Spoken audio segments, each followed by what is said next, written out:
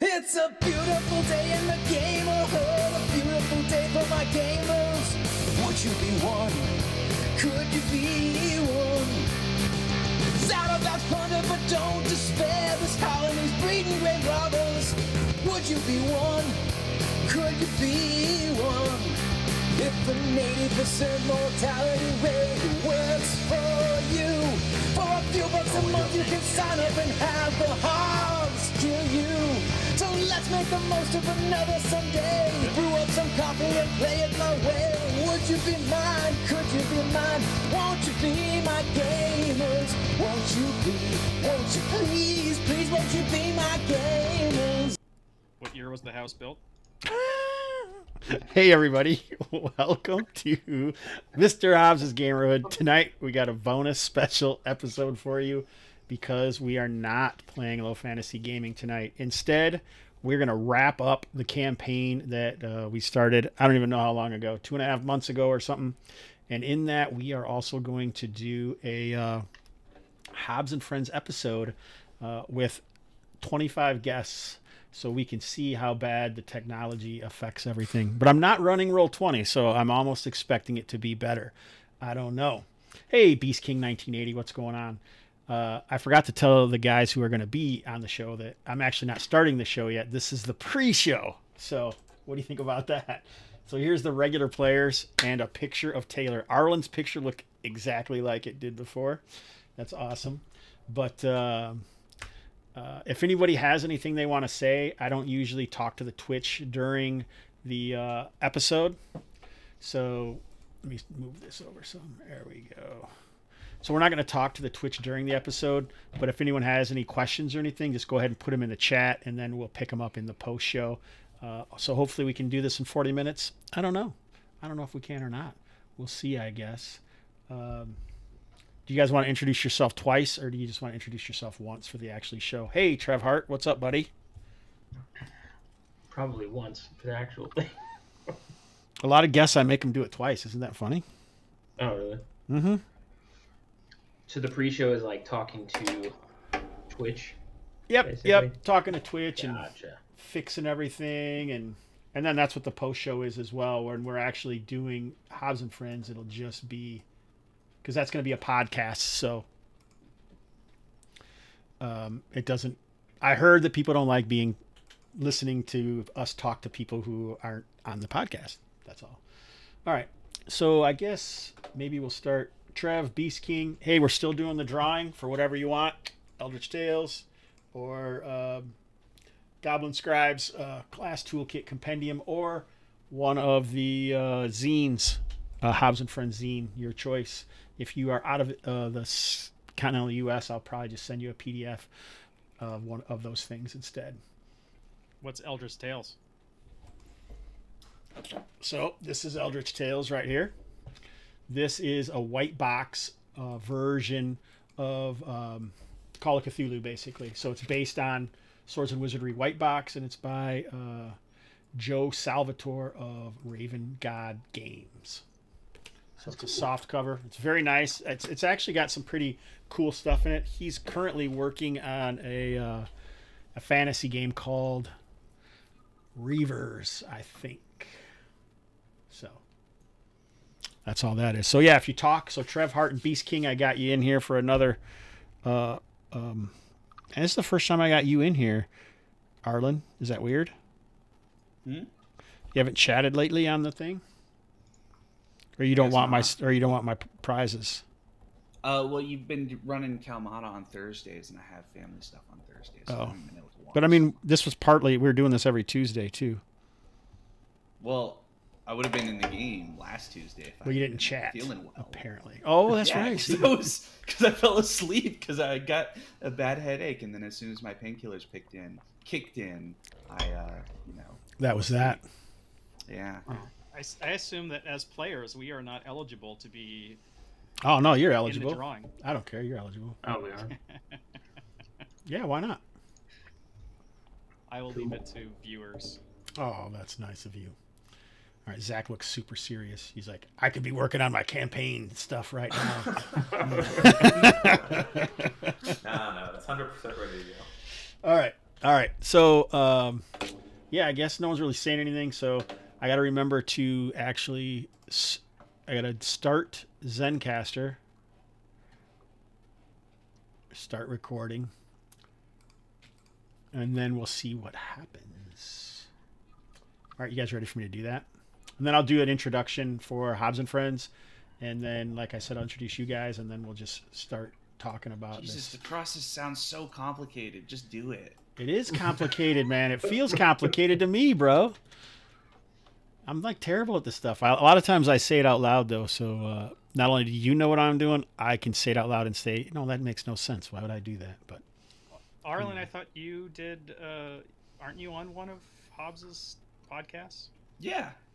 Okay. So I figured I'm just you've been making through fun all of this. Hobbs. I'm Okay. not really opposed to the idea of talking through what we're gonna do. all right, enough of that. All right, so we're just gonna do it. I want to write down when it actually starts, though. So it's 12:30 right now. At 12:45, I'm gonna start it. So fart or do whatever you got to do.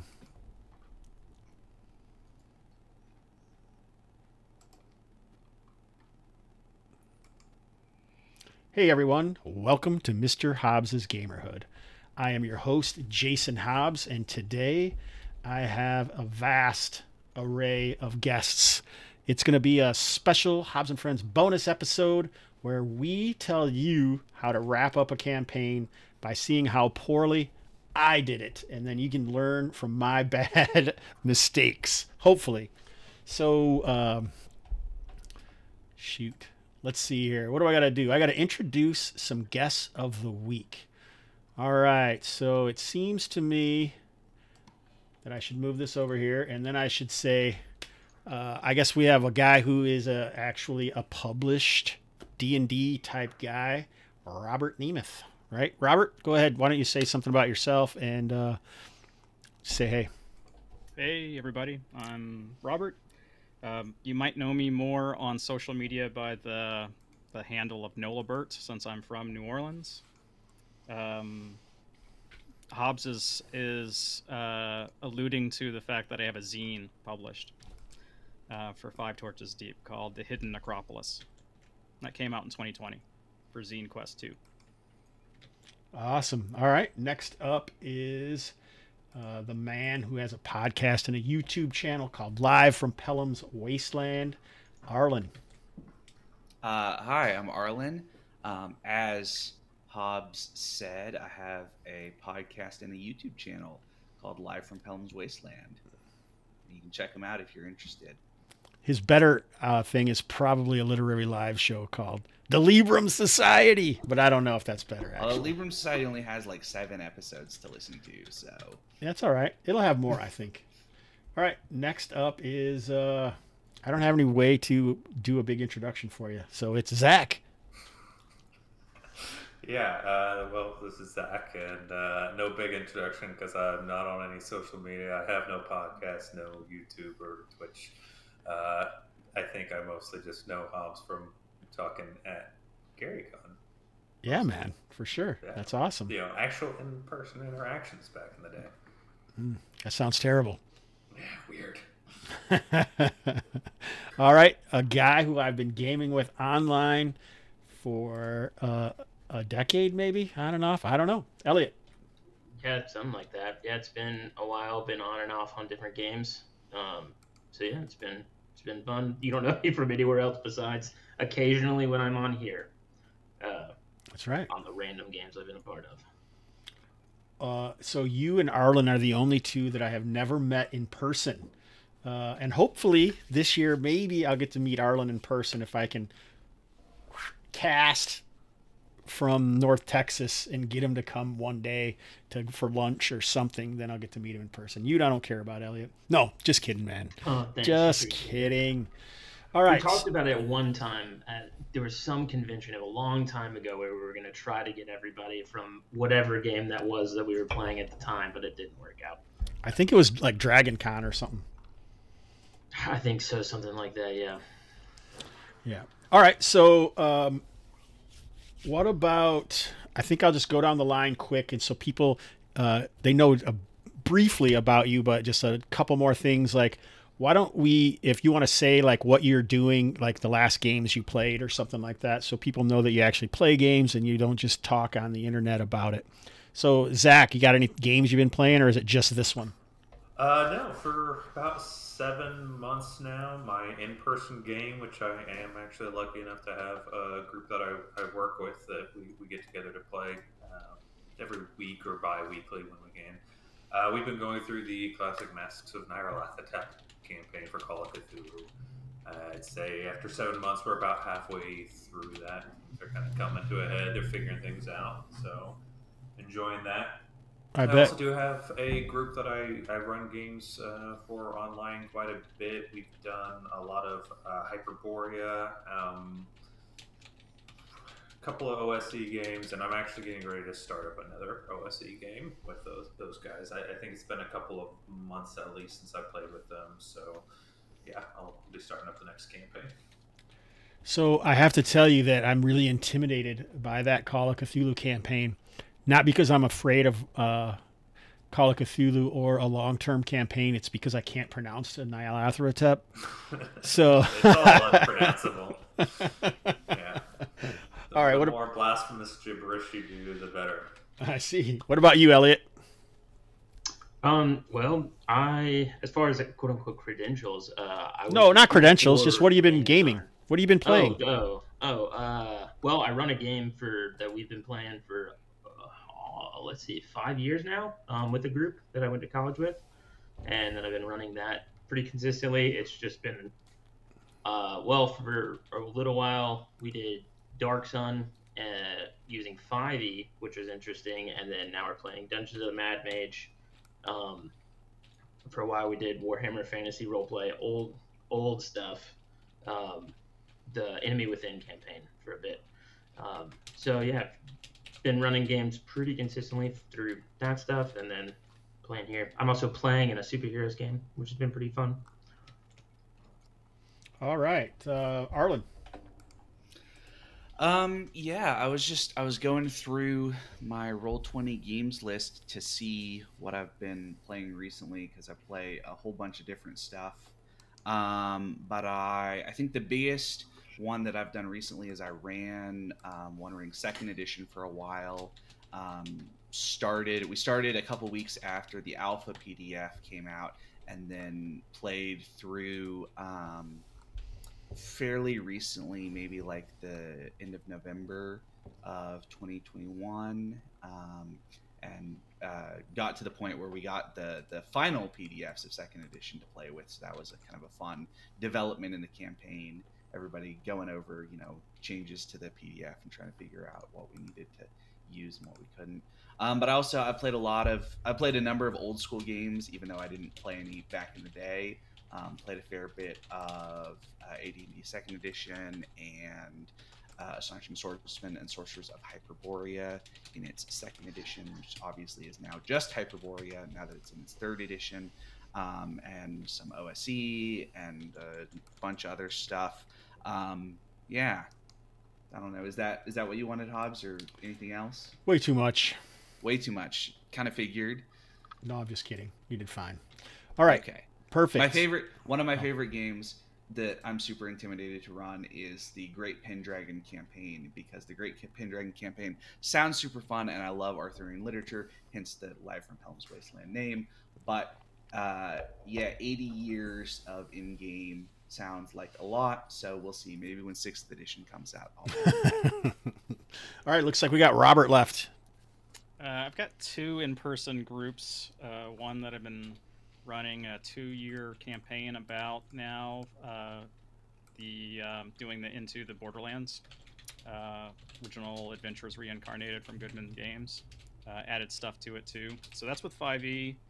That group I sometimes am a player in campaigns for 5e, and then a subset of that group I've just started an OSE campaign, but we've just done session 0, and then since then it's been stuff getting in the way, some COVID stuff and some other stuff. Is that homebrew or? The OSE one's going to be homebrew, but I'm going to drop in like incandescent grottos in there and stuff like that too. In the excavation of the Tomb of Lornanane, are you going to drop that in? I hadn't planned on that, but That's now bullshit. that you say it, maybe I should. Yeah. That's maybe I bullshit. should.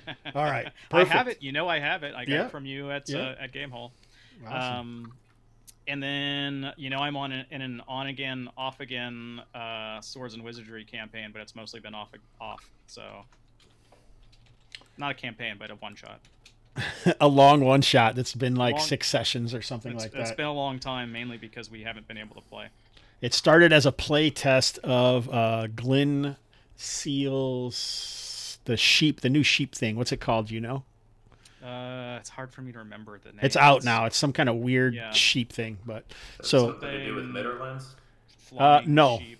No, it doesn't have to be Midderlands. It's being run. Edwin Nagy is running it from Frog God Games. All right. So, but I think in the next month, I will probably open up the North Marches for that group again. That's going to be my weekly game.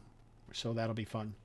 All right. So that sounds awesome. I'm glad to be hanging out with such affluent players. So let's get into the, let's get into the actual topic. So we've been playing a campaign. I can't remember. So Robert, you've played every single session so far, or I guess every session, I shouldn't say so far. And it was a low fantasy gaming called The Lost Lake. And I'll say right now to everybody listening, we never got to the Lost Lake. We got close, but we never got to the Lost Lake. But the whole concept of the campaign was lost. I did some notes somewhere, but now I don't know where they are, like what I wanted to talk about. It was supposed to be a low fantasy gaming campaign. The conceit of the game was all the player characters were involved in a caravan that was attacked and destroyed, and they'd been fleeing for 2 days. Now, what do? You're basically lost in the jungle. And we kind of did that. I don't know. I would give it on, a scale of 1 to 5 swords. I'd give it maybe 3 swords. I don't know. Does anyone else? And the reason I say that, or maybe I'll go last. Why doesn't someone else go? Elliot, you want to say like what you think of the concept? Maybe just like the overall concept of the campaign and how successful it was. Sure. Yeah. I mean, as far as the concept, like the conceit of the game was really interesting. I think whenever we first started out, I will say, I guess going from whatever bad to good. I don't know if it actually necessarily felt like it completely followed through on the original conceit totally. As far as it felt like there was a couple things that it could have done, and I think we ended up kind of floundering slightly between the two.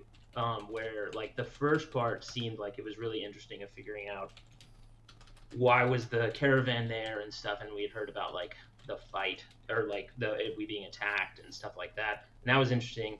And then there was also then just getting out of the jungle. And it was kind of like we ended up falling more on the side of just trying to get out because I think because of scheduling stuff too, it started to hit where it was a little bit hard to delve into some of those other things as much as I felt like there could have been. Like I really liked the little like flashbacks and stuff that we did in one session. And some of those other little points of like finding the priest and stuff like that, but like there was a couple things that didn't necessarily seem that it fit as well in that, and then it became more of just like we'll get out, and then there's also Ursa in here, and then like if that makes sense, like it kind of felt like we bounced around a little bit, and I don't think that was entirely because of the conceit of the game. I think that was a lot to do with the fact that 2 characters died immediately, and then 1 player dropped out, and then we had 2 new players. And then we had people in and out, and then we had scheduling issues. I mean, like there was a lot of other stuff that I think also delayed the like ability to really jump in and dig into a few of those other, what I thought was really interesting of the potential concept. The good part of it though is it was still interesting. It did feel like in a jungle. I liked all of the characters. I liked almost all of the interactions that we had in and of themselves. I just don't know if they necessarily like created a campaign, really. Yeah. Felt like a string of one shots or something. Yeah. So how many swords, buddy? I would give it 3. It's probably actually a 3 out of 5. Yeah, I think that's pretty apt, actually. All right. What about you, Arlen?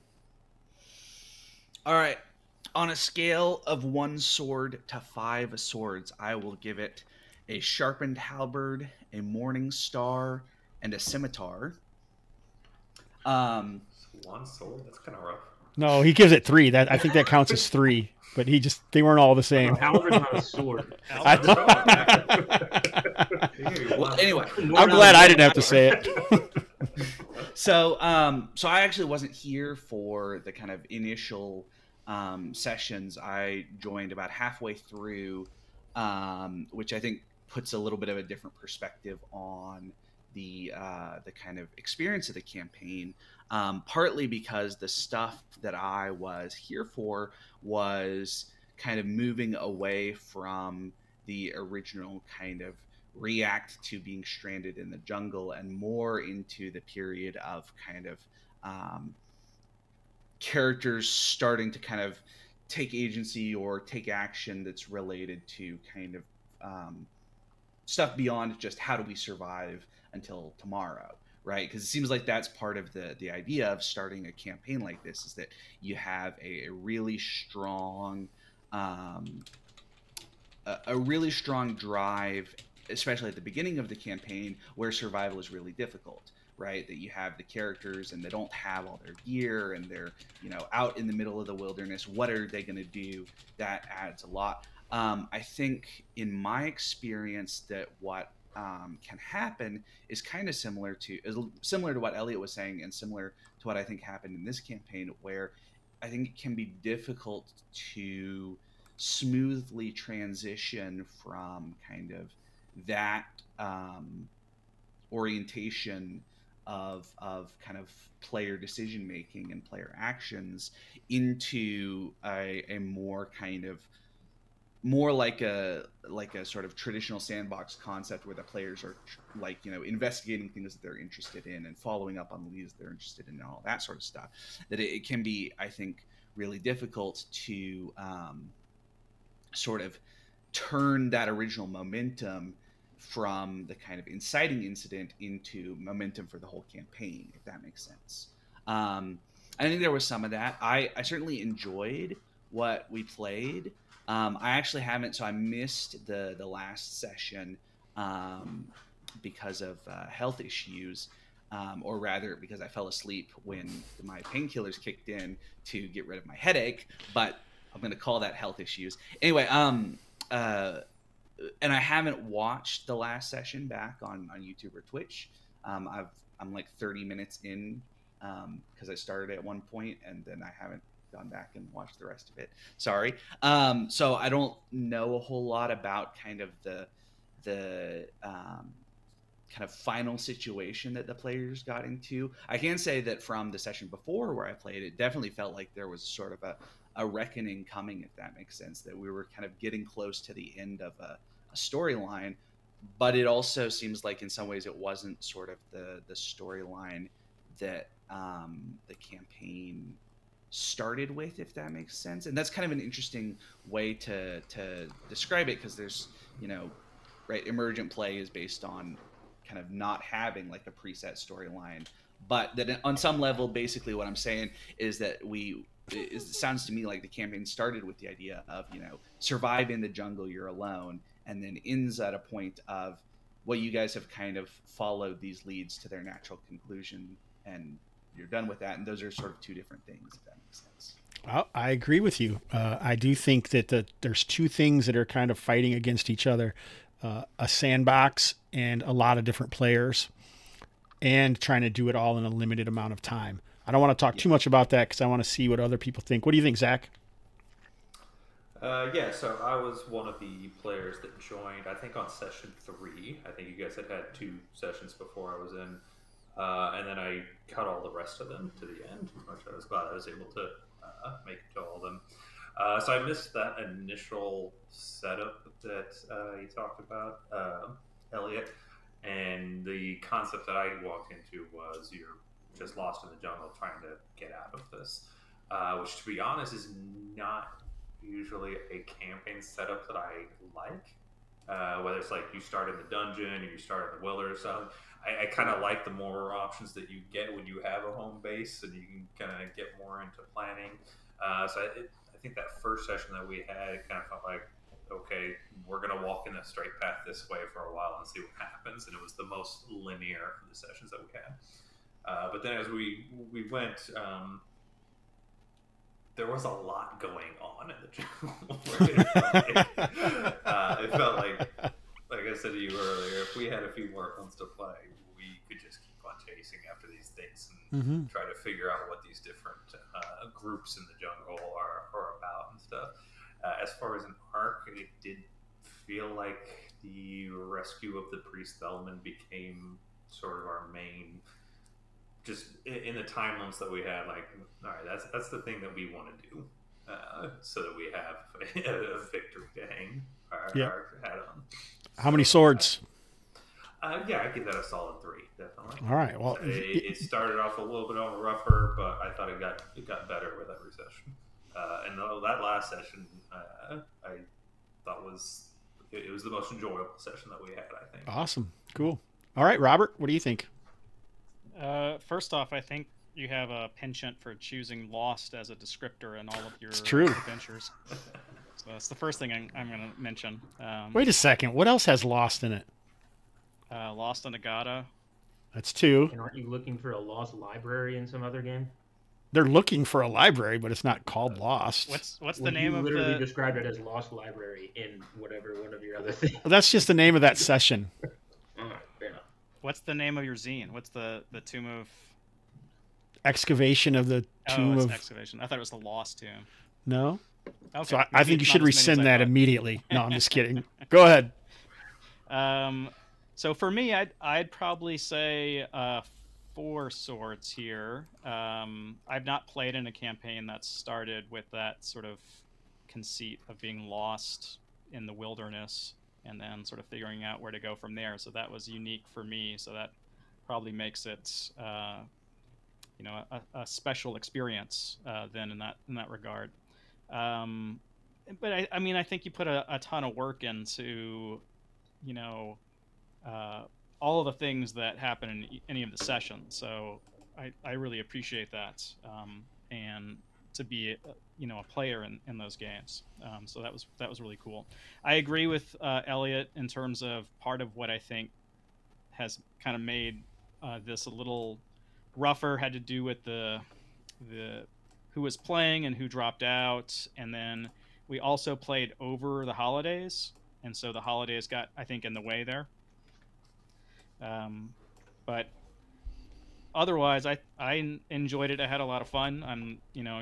I've shown up for every single one. I was surprised that you said I think it's over already. I thought we were going to go for a little bit more, but I had a good time.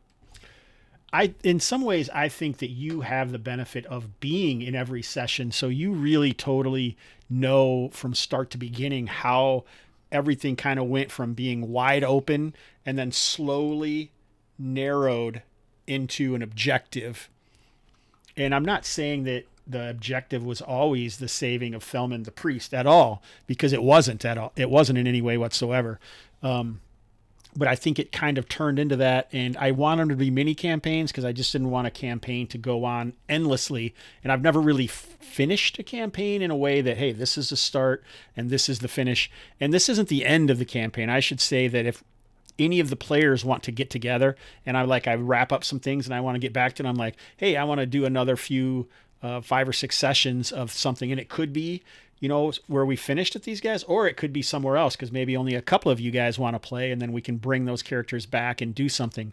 I do want to say that I have a couple different things, like the skink hole that you guys found. I'm going to run an adventure at a con of players starting inside that situation. I think it's BSer Con. So they'll be the captured caravan people that are inside those caverns that I had kind of mentioned to you guys, and they'll break out and then they'll have to flee the jungle, and whatever happens. It's only going to be a 4-hour session, so it could just be getting out of the skink hole for all I know.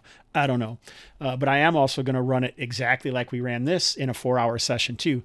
And I think Elliot Arlen made a good point, and someone else probably would have later, but the whole idea of it just being a total sandbox and you can do whatever you want, it's always going to be stuff falling away as you narrow towards an objective, especially when we're saying that it's only going to be so many sessions. That's always going to happen.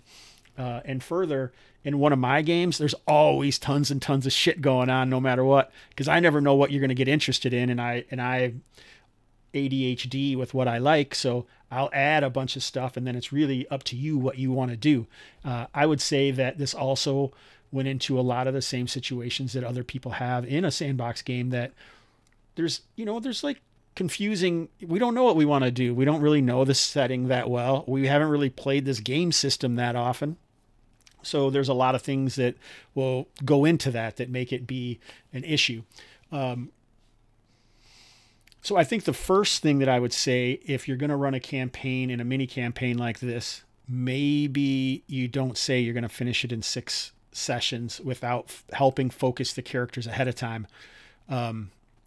Like, not everyone got to be involved in the flashback, so they didn't really know what those were all about. Just Arlen and Robert got to do that. So I think that helped make some focus. So like when I do this in a con game, I'll probably like put, just some notes. Hey, your character was this, this about that. And if they feel like they want to try and chase down Lord Venka and go after whatever he was, then they'll do that. Maybe that'll help. That's a lot of times in a con game, I'm going to focus it more than it just being wide open like it was in this circumstance.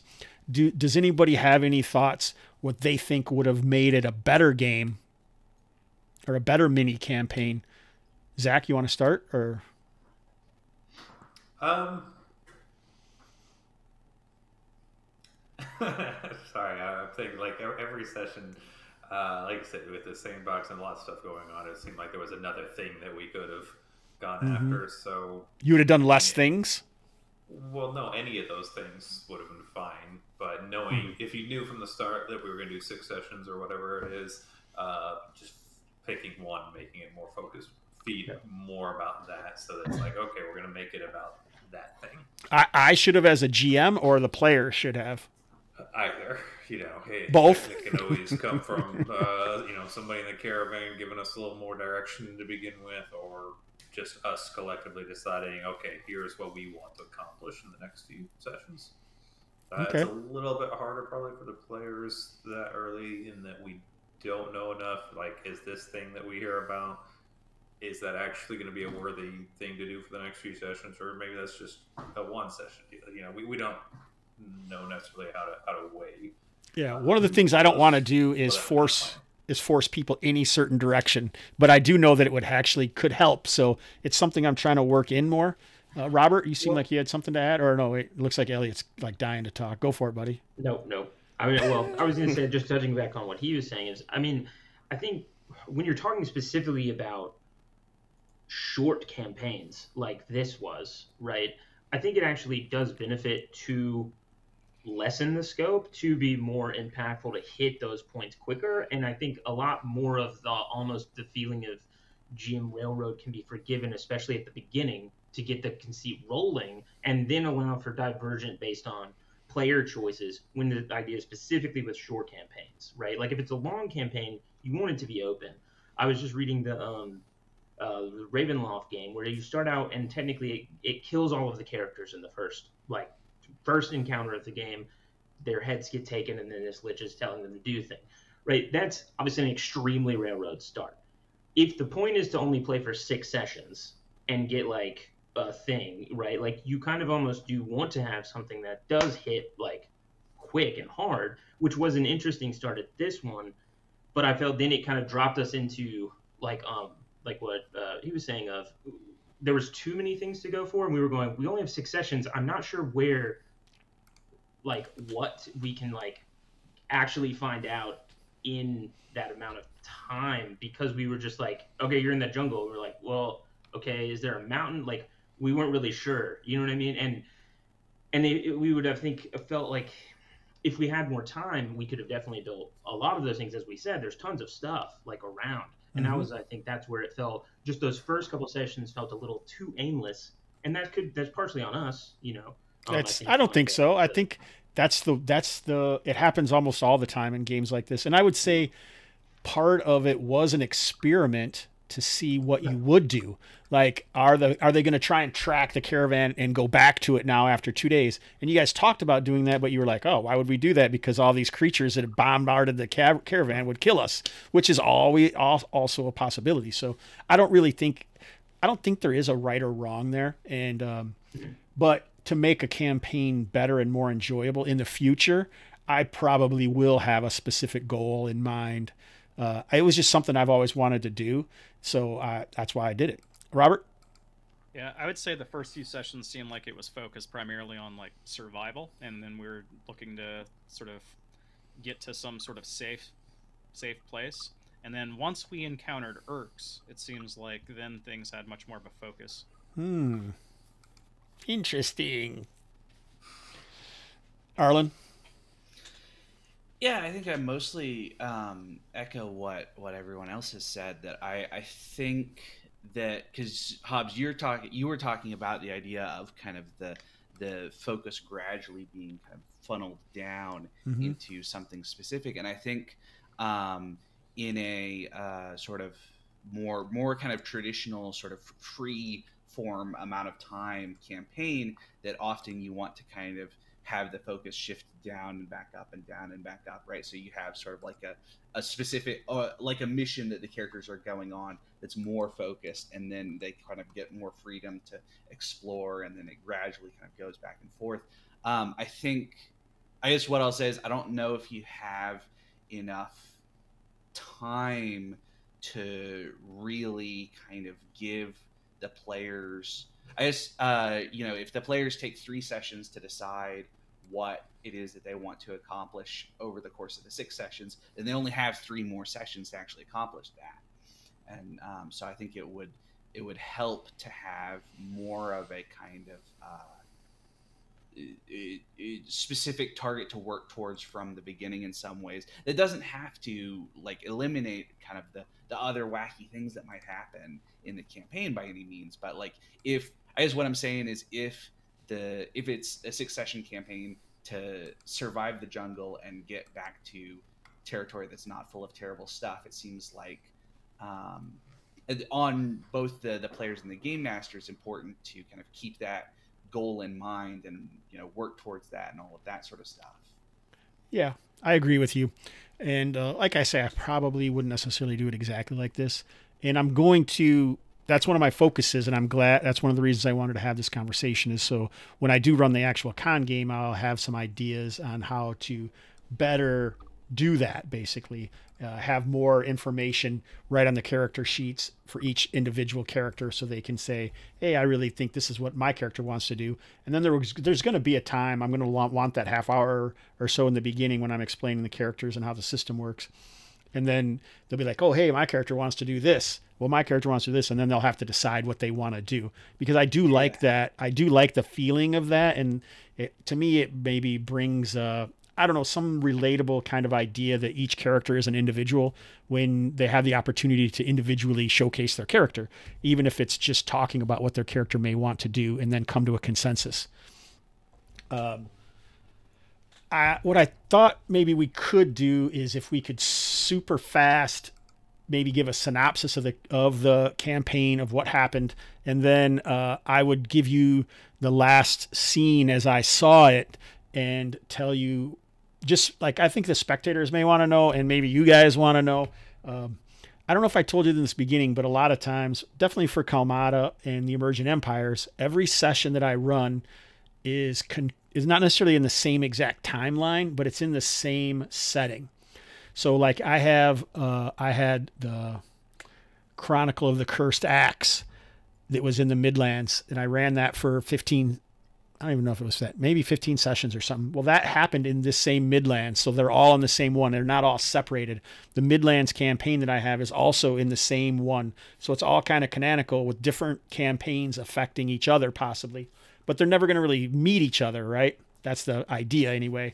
But things that happen could affect other campaigns. Or like the next story I will tell maybe will go after this, if it's your characters or theirs or whatever. So basically the whole idea was the caravan smashed. You guys escaped the caravan. A few guys got together. They got in a fight with these things called skinks that are like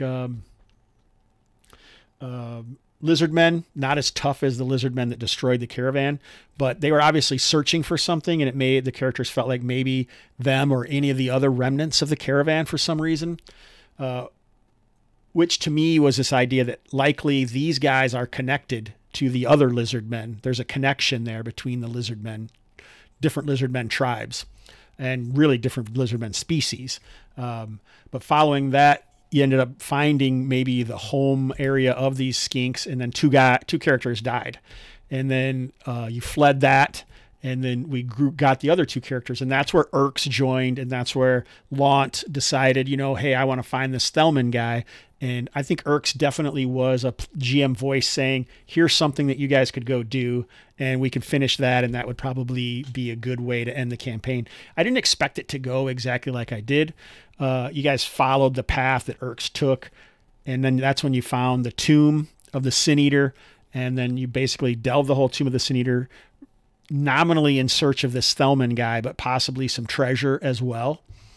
And got out of that, saved Erks, saved Eddard, one of the Brazen Shields. There's a lot of NPCs that were kind of peripherally involved in the campaign, and we only saw a few of them, and I had a shit ton more.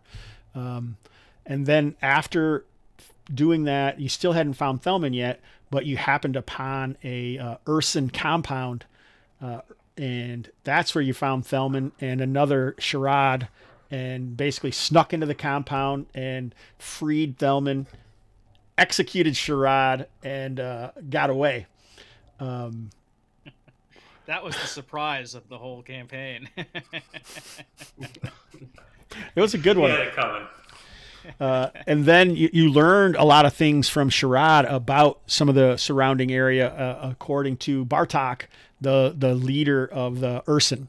And we had discussed like maybe doing some of those things to finish up the campaign as going by, but I knew that was never going to get done in 2 sessions. And I really wanted to have this over with before February started, because I wanted to start my other game, the North March. I really wanted to restart that mini campaign, and I wanted to allow Zach to play in his. So, and I had I mean, I don't know when we started this, but it's had to have been like 12 weeks, right? Maybe, for something that was only supposed to last 6 weeks. After breaks and everything? Yeah, just from breaks and holidays. So so the way I saw, does anyone have anything they want to add? Like, Arlen, do you have anything you want to add to that synopsis? No, I think that was a good, that certainly fits with how I would describe the section of the campaign that I was in. Okay. Elliot? No, I think it was all, I mean, yeah, there was pretty much the summary of it. I should have said Launt got his hand vomit acided off, and should I have added that? I don't know. Oh, yeah, that's true. What I would say is, if anyone wants to know more about the campaign, check it out on YouTube. You can watch every session.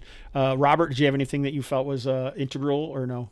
No, I mean, it's still in my head. I tend to think of it as like a 2-phase campaign. The first part where we're just kind of like looking to get out and survive, and the whole first sort of like encounters we experienced, I didn't make the connection at all that these skinks might be related to the other lizard men, but I just basically thought of this as, this is a really dangerous place, and we have to kind of sort of watch ourselves and try to get out of here.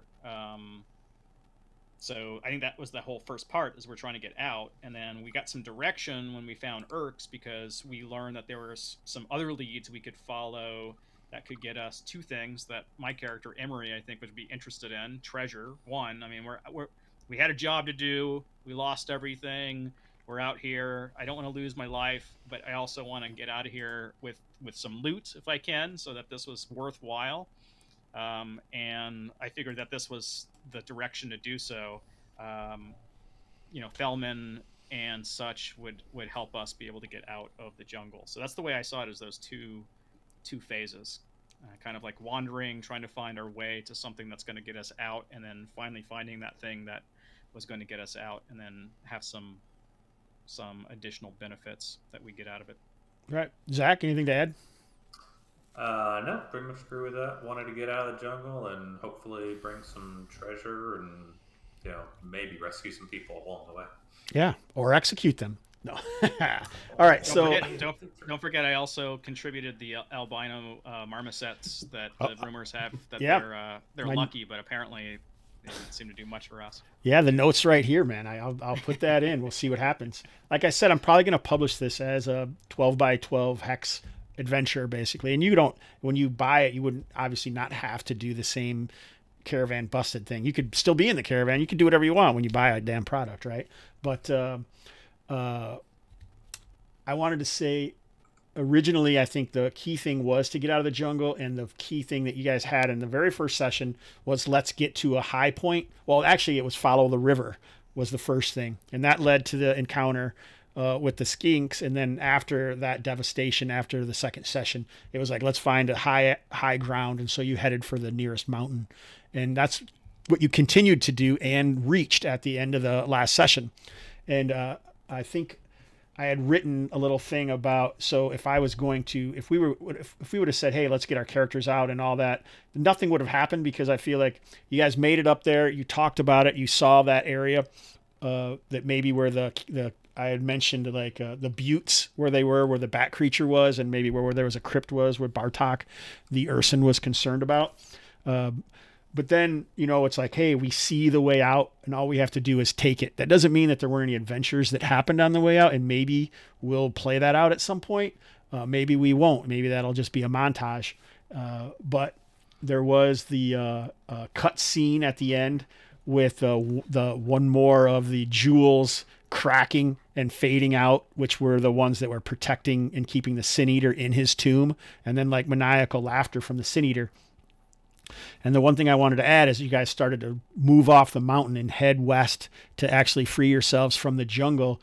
That's when like a massive energy spike would happen, and the whole sky would be alive with magical energy, which people who've watched anything from the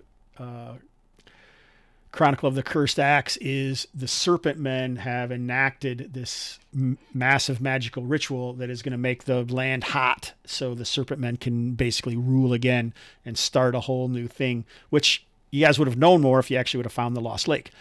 So there you go. But that never happened. So the stuff still happens in the background in my games, but it wasn't something that you were that interested in, and you don't have to be, because I didn't really put enough in there to make you interested in it. And so I realized that if that's what I want you to do, I should add more stuff. But like I say, it was also an exercise in maybe just letting it be. So go ahead. So here's something of I don't know what I would call this, a procedural question or a metagaming question, I guess. So I know for the purposes of sort of organizing things and doing your Twitch stream and so forth, that you give names to things, and that you gave this the name The Lost Lake. How much are you concerned that that's going to be like that's an important thing that we need to worry about and focus on? The players to care about the name? Yeah, I don't care. Okay. The last campaign was a Chronicle of the Cursed Axe, and they never did anything with the Cursed Axe. Which is just maybe I really named my campaigns bad. I don't know. When I put this in the con, when you're supposed to put a description, I just called it Lost in the Jungle, baby. So maybe that's more appropriate. I don't know. All right. So I think that kind of covers that. The next thing I wanted to do is talk a little bit about low fantasy gaming, because I know some of you have played it briefly in the past, and I wanted to know what you guys thought of the game system. So we'll do a quick kind of review, and you guys can just give a little blurb on what you thought. We can do 5 swords again. So I don't think we've heard from Arlen in a while. Arlen, you got a review for low fantasy gaming, like a 1-minute review? I will give low fantasy gaming a flamberge, a claymore, I don't know, a 4 or so, 4.5 maybe. 4.5, that nice. I really like about low fantasy gaming. There are a couple of things that I would change if I was going to run it. From the way it's written in the book. But I think that most of them are fairly minor. For instance, I prefer the way that we did short rests in this campaign versus the way that they're written in the book, where you just get 2 checks for each of the 3 short rests instead of trying to keep track of did I use my 3 check versus did I use my 1 check. That makes perfect sense. Oh, to yes. me. There's a couple other. I feel like the weapon special effects on a 19 are really cool and flavorful, but I think what I would prefer is to have, like, here's a list of special effects that are available. The player picks what they want to happen when they roll a 19 out of, like, here's all the things that it could be, instead of, like, swords always disarm somebody when you roll a 19, or axes always make them roll a permanent wound. But it's really just minor things like that. I think LFG, for me, is a really quality kind of framework for the game. All right. And you've played it a few times. I don't think anybody else has played it more than once for this campaign, basically. So, yeah. Elliot, what do you think? How many swords, buddy? Yeah, I would give it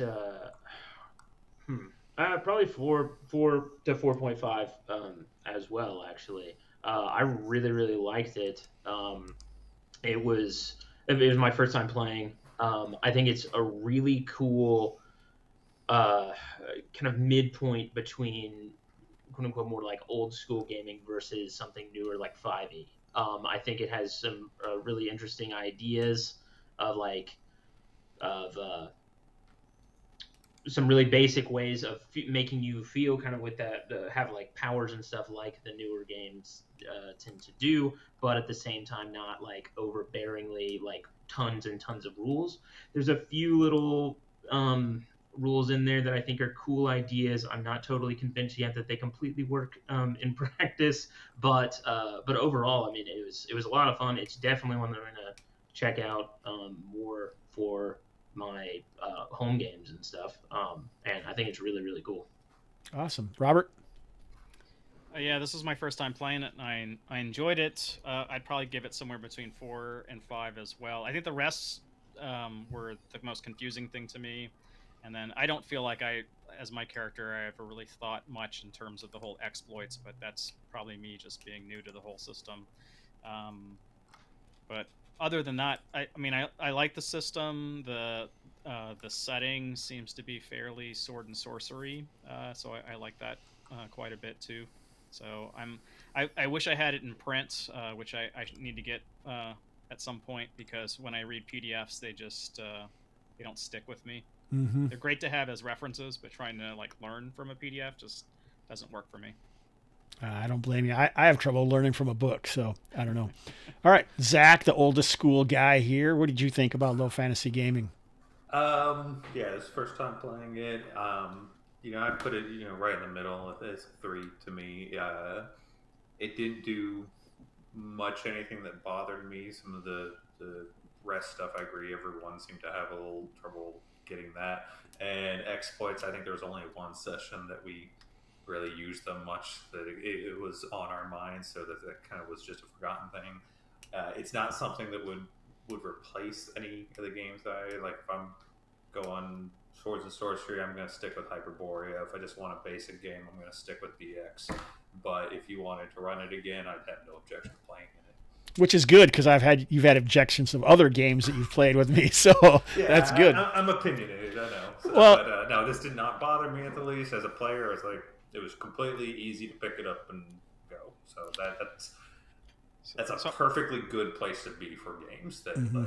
It might not be the thing that you're going to run, but it's the thing that is fine to play in, and that's fine. You had something to add, Robert? Yeah, I was just going to say, in terms of settings, I'm a big fan of the primeval Thule or Thule setting, which I have the version that's written for 5e, which I don't think 5e is a good system for that at all, but I wonder if LFG would be a good system for that setting. So for those who don't know, the setting is the Midlands, also by Steve Godzicki in Pickpocket Press, which is what actually originally brought me to low fantasy gaming, is because every time I kept seeing the Midlands on drive-through and popping up, I was like, oh, this really seems it's mostly human-centric. Everything is relatively relatable. I like the ideas, Yeah, And I'll then, say that even though I never played LFG before, I actually bought Midlands a long time ago, and I've run several of his adventure frameworks from that in Hyperborea. So yeah, he's got a lot of great content. in Yeah. this, whether you go full for the rule set or not. It's well done stuff. Yeah, and I would say for me, low fantasy gaming is right now one of the top 2 games that I play, right? So I play OSE and I run low fantasy gaming. I've run tons and tons of different games before, but I really like the narrative elements that low fantasy gaming nudges you towards. It doesn't really force it down your throat, but it nudges you, kind of like DCC also nudges you towards narratively talking in your combats because of the mighty deeds, which is done by the exploits. It's way more survivable, so it gives, because I like to throw whatever at people, and so if you're not going to have balanced encounters, if you don't want them having new characters a lot, then this game gives you that opportunity with the rescue exploits, party retreats. So it does all the same things that a lot of old school games do, but it, instead of you making it up as you go and then forgetting what the rules are, like I always tend to do in my OSE games, it actually has codified methods, very simple through the exploits, and those are really cool. And then it also has nice random encounter tables that within them, it doesn't only have like hazards and random encounters. It also includes narrative currency for the players to gain something. And I also like the advancements per level as opposed to just boom, you're level 2 now and you get all this stuff. Well, in this game, you have these opportunities, if you use those level advancement rules, to slowly gain portions of your character, which I don't know, it's just kind of cool that after one session, hey, I already maybe have more hit points because I got enough fights, I learned it or whatever. And there's different ways to do that. And I think he's already fixed the encounter, the rest thing. I think it's the same way in Low Life 2090, which is his Cyberpunk / Shadowrun retro clone. So anyway, as far as LFG goes, for me, it's 5 motherfucking swords. All right. I think that will wrap up the podcast. So I'm going to give everyone one opportunity to say whatever they want, and then we'll hit the post show. So I guess at the end, what I normally ask is if you had an epitaph in the old school place or a legacy, what would you want it to be? So I don't know if anyone's really thought about it too much, but I'm going to put someone on the spot. Let's put Zach on the spot. Do you have an epitaph or a legacy in the old school, Zach? So I've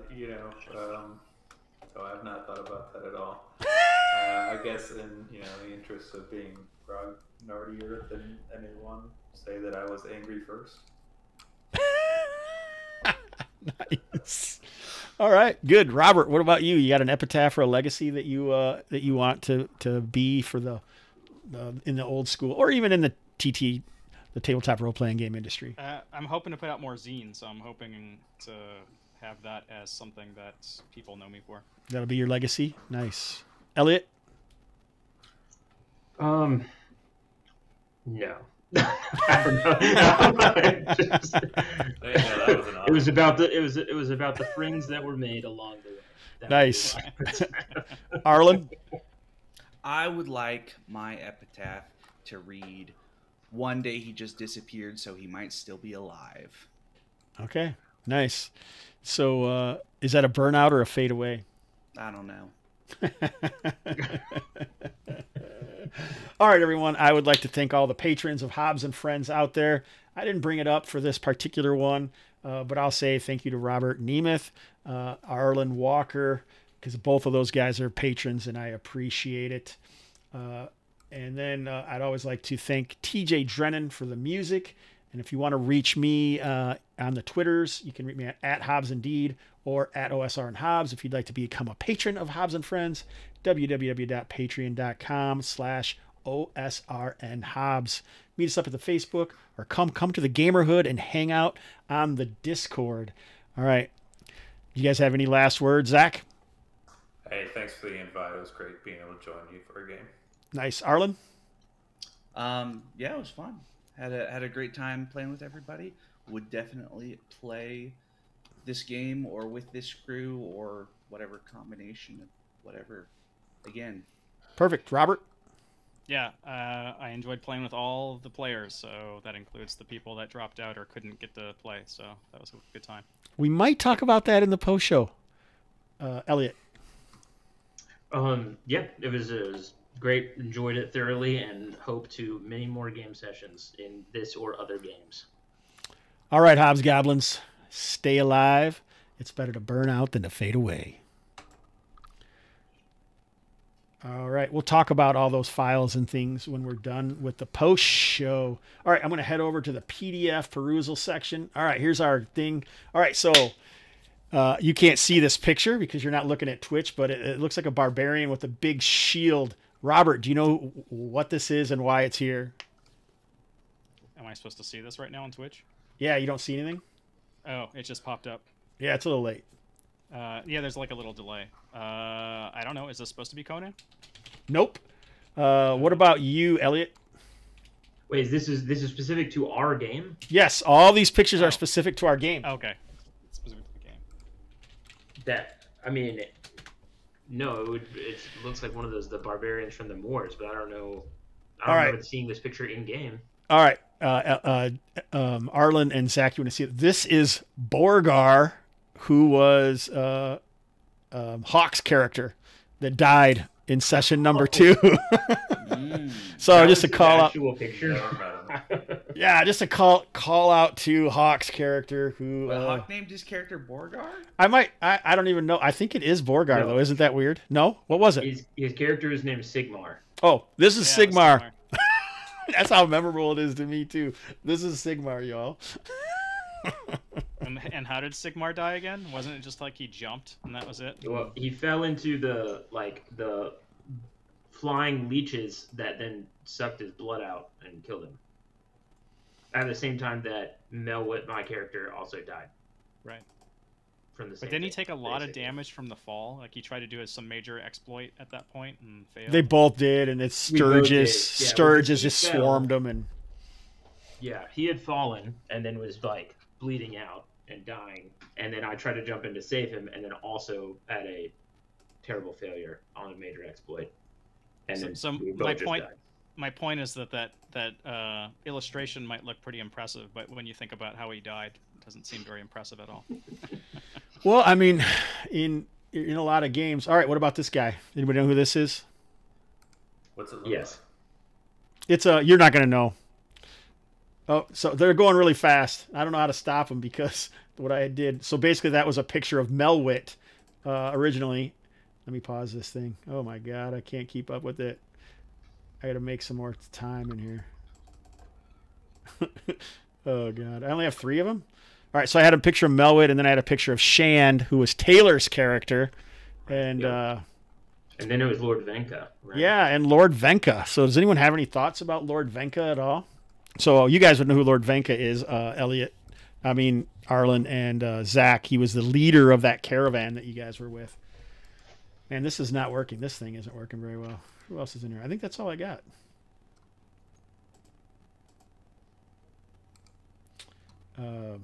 Yeah, that was really well done, Hobbs. I'm on top of this thing. It says I was supposed to. Image of the vomitors. I couldn't find one. I don't know what I did with it.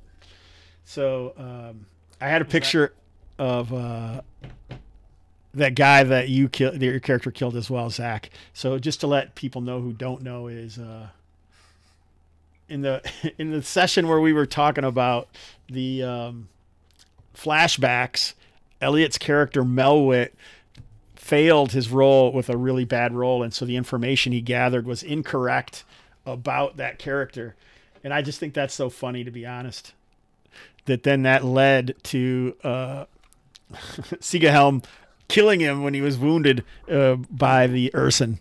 So Sigahelm is very decisive this way. yeah, I like it. It was fun. So what was your guys, as GM or as players, what was your favorite scene or enemy maybe that you, or NPC that you ran into? Arlen, do you have any?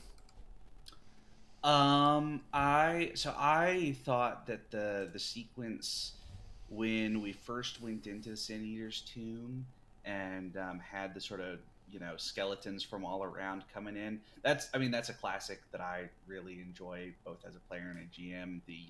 The players are in there, and there's sort of several directions that the mooks are coming from, and you gotta figure out how to deal with all of that. So I thought that was fun. I feel like it's a really great way to get a sort of combination of like, oh shit, and I feel like a badass all at once, right? Because if there's a whole bunch of bad guys, there's that, and they're coming from all different directions, crawling out of weird spaces and all that sort of stuff. There's a real tension, but also if you can count them down pretty quickly, it makes the characters feel like a badass, and I think that's kind of a cool, balancing act. Nice, Robert. I did kind of like the obelisks with the snakes, the two-headed snakes.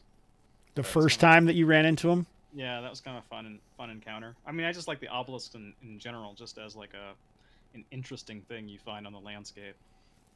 So that was pretty cool. I did enjoy Julian's attempt to negotiate with the Sun Eater, though. That was a fun time.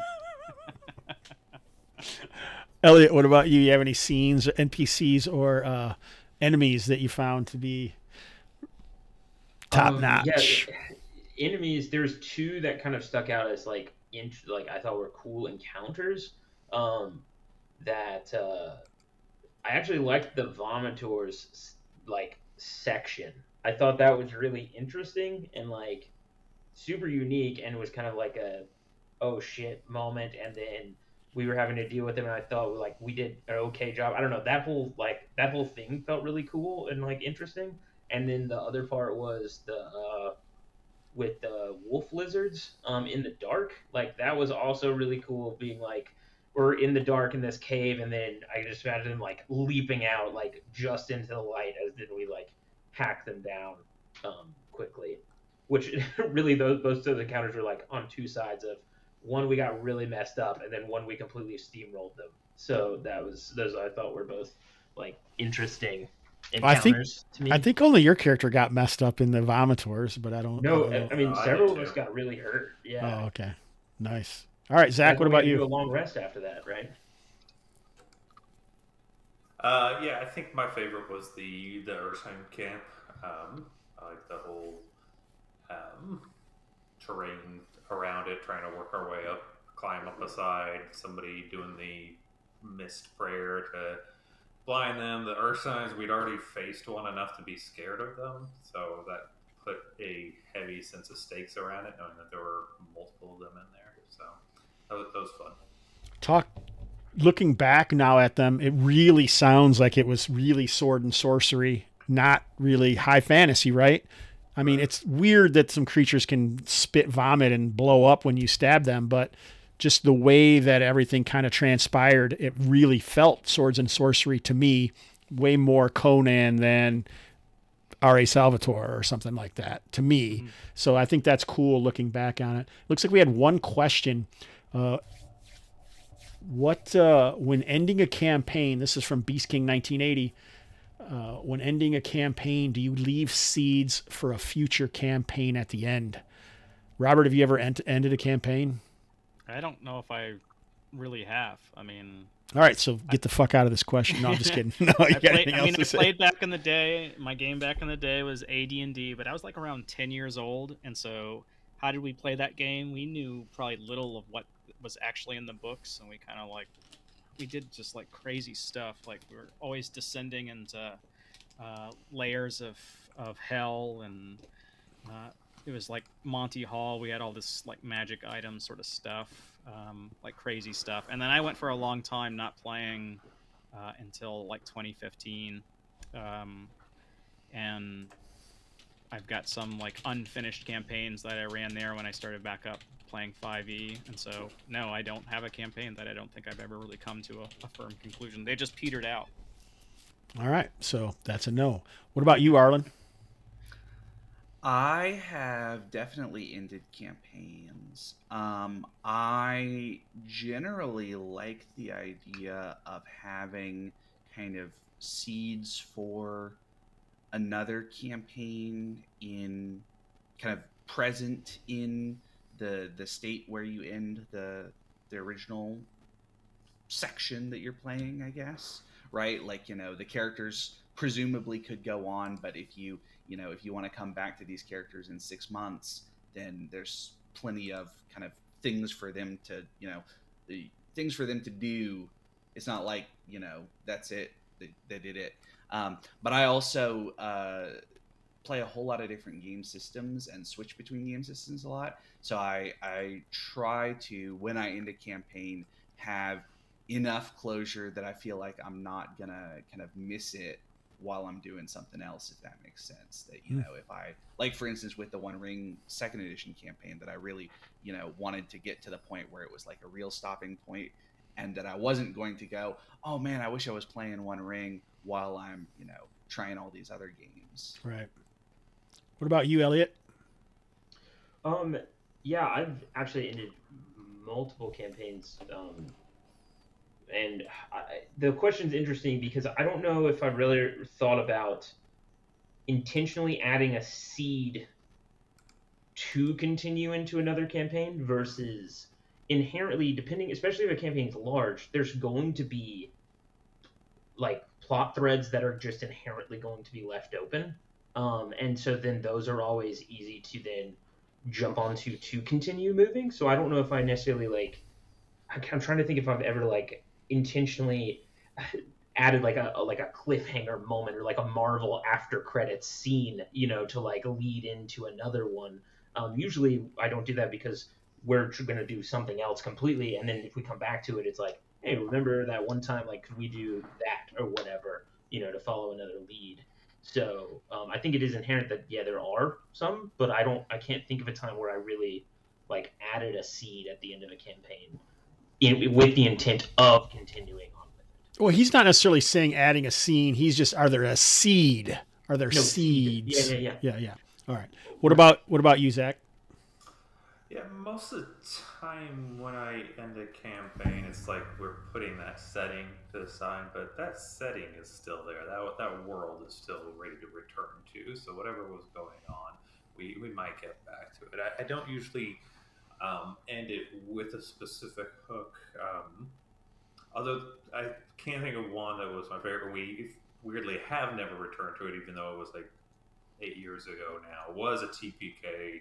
Dying to a dragon and everything, and right afterwards it was you know what, we got to come back to this at some point. Want to kill that dragon? And I mean, it's a classic D&D setup thing that you want to go get that dragon, and it was a revenge thing. They knew everything that was going on in the region, and they pissed off this dragon, but we never did go back to it. So that's the closest of having a seed that could have been. We'll start a campaign out with you guys are hunting down that dragon now. And it just never happened. I like it. Obviously, I created a scene a la Marvel at the end just because I thought it was interesting. The Sin Eater was an interesting character. I wasn't really happy with the transition that occurred during the game. And I think some of that was poor writing by me because it didn't totally make sense. I knew that I wanted to have these creatures that had broken into the tomb that he was unhappy about, but how did they get to the top, and where did Thelman get in and Eddard get in versus what was going on? All of that was kind of didn't necessarily ever solidify in my brain. It just kind of congealed lightly, and then I just said, fuck it after that.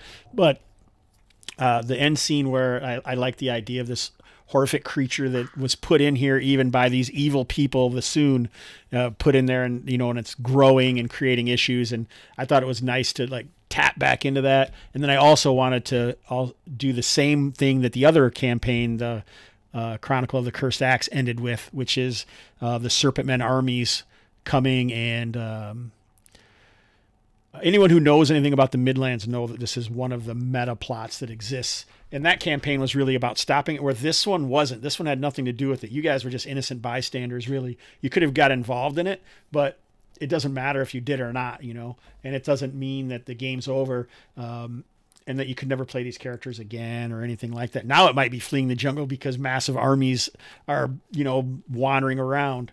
But there's a lot of stuff that I had written in this 11 by or 12 by 12 hex area. So it'll be interesting to see, what other people do with it. And if I run another game, around this area. Like in the Midlands game, I'll probably have this happening, but it's so far away in Northgate compared to this area where this is happening in the Surratt jungle that it won't really mean a lot, although it could draw troops.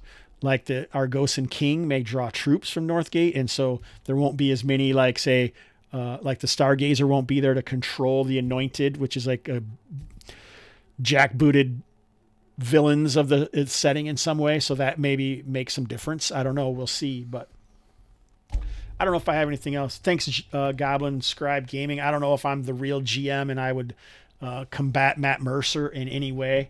Basically, Goblin Scribe Gaming says, I think it'd be pretty cool and be very cool to have a section on for streaming GMs and help combat the Matt Mercer stuff, get a real GM out there.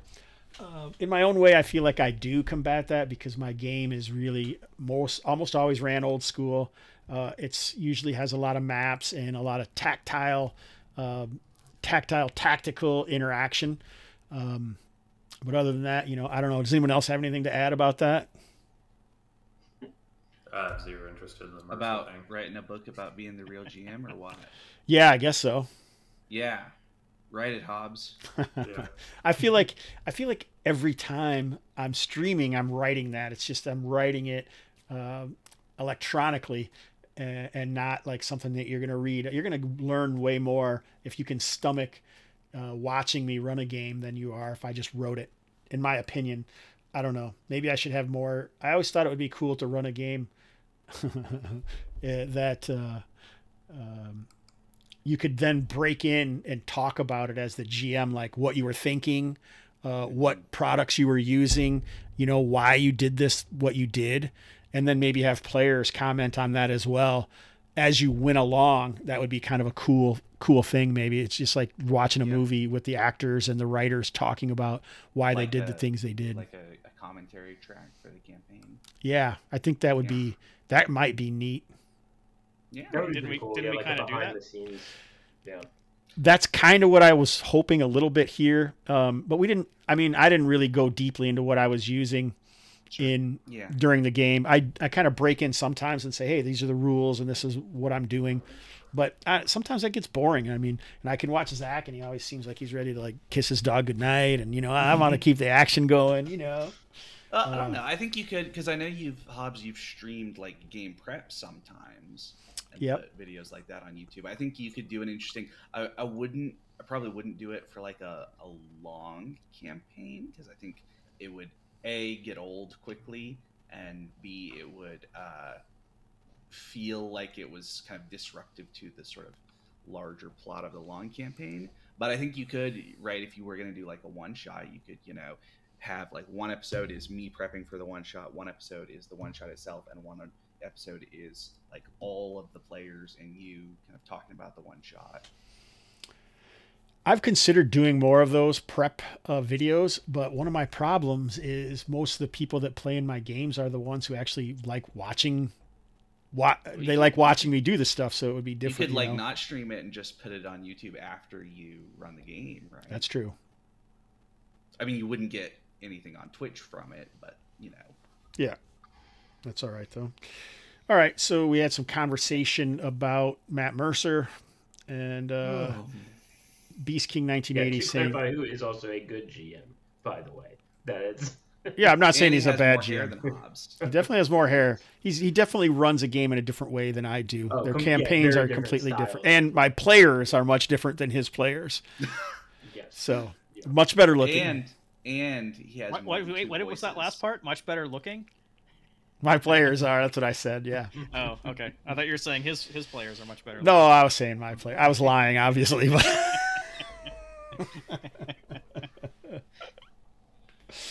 I mean, it's the difference between a real game and, I know there's all this debate about, I don't want to go into it with Critical Role, but whether they're really playing or whether it's all staged, but they're actors.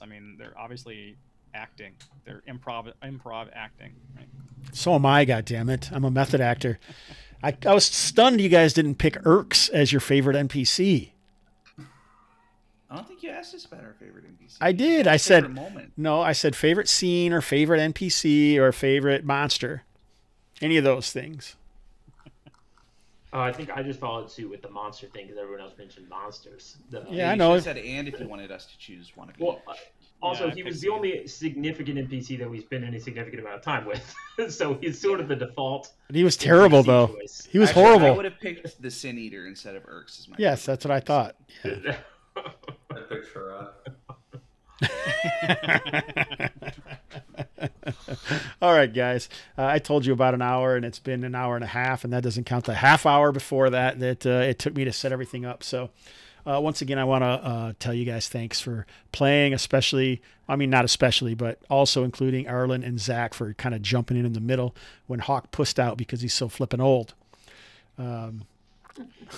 He did that after his character died too, so it seems like that was the Yeah, real I thing. really think that was it. But I don't know, because he's so used to his characters dying, it doesn't matter. So Yeah, wasn't there a TPK like every other session of Chronicle of the Cursed Axe? no. It was pretty close to that. No, there was only one There was TPK. a lot of character death in that campaign. Can you guys, how hard would it be to kill all your characters off with this game system? Pretty hard, right? I mean, it almost happened a couple times. Granted, it would be difficult with because there's that like rescue and like party retreat mechanic, like to actually do a full on TPK. But I mean, I don't Well, and I think I think it you also could do it it. kind of depends on like how, because a lot of that stuff is really on the players. So if your players aren't paying attention, it's much easier to TPK them, as opposed to some games where it's hard to TPK them whether or not they're paying a whole lot of attention to the kind of special No. stuff. That they Well, I probably don't play those games, so. Probably. that is definitely true, Arlen. All right, just in case, when I was laughing about something earlier, I was laughing about, I don't know, it doesn't matter. I'll tell you guys later. Anyhow, thanks everyone for joining me at the Gamerhood and listening to us babble on about our campaign. And I hope that this is like some closure for you guys, the players, and for you guys, the spectators. I know that it's closure for me. So let's leave to the dulcet tones of TJ Drennan.